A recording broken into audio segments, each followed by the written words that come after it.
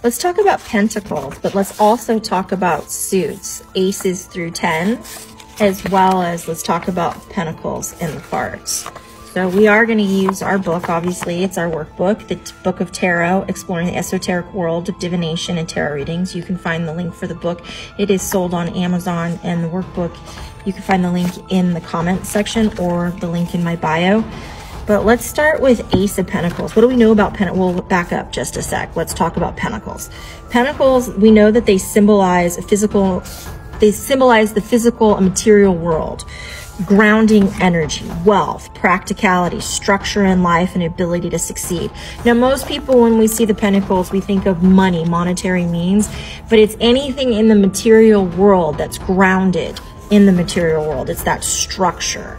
So the elements of the Pentacles is earth, it's in the fall, the direction is east, green, and it's female energy. The zodiac's most connected to the Pentacle suits would be the Taurus, Virgo, and Capricorn. Playing cards, in playing like a normal deck of playing cards, it would be the diamonds, and it's also known as coins or discs in other decks. In this particular deck, it is the Pentacles. So energy is health, abundance, family, stability, giving, and receiving. That's more so what it relates to. And abundance isn't always money. Abundance can be love, it could be material possessions, it could be love, it could be family. You can be abundant in a lot of different areas of life.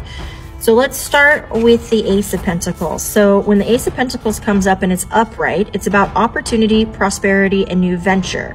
When the card is in reversed, it's about lost opportunity, missed chances, and bad investments. So it's going to depend on which way it's up and which way it's down, whether it's upright or reversed. But at the same time, we know that it's an ace. And if you come back over here, over to the suit cards, we know that aces symbolize beginnings, indicating initiatives, potential, the earliest stages of endeavors, conception, and it's not yet materialized. It's still an idea.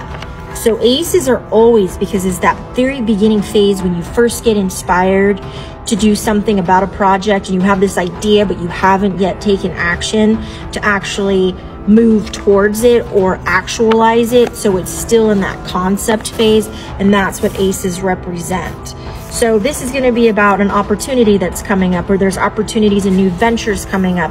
So there's potential for new ventures, potential. You have an idea that you want to create, but you haven't actually taken action for it. And then upside down, if it's reversed and you read in reverse, you're going to talk about that missed opportunity. You're not actually paying attention to your surroundings. You're not actually looking at opportunities as they are being presented to you. So it becomes missed.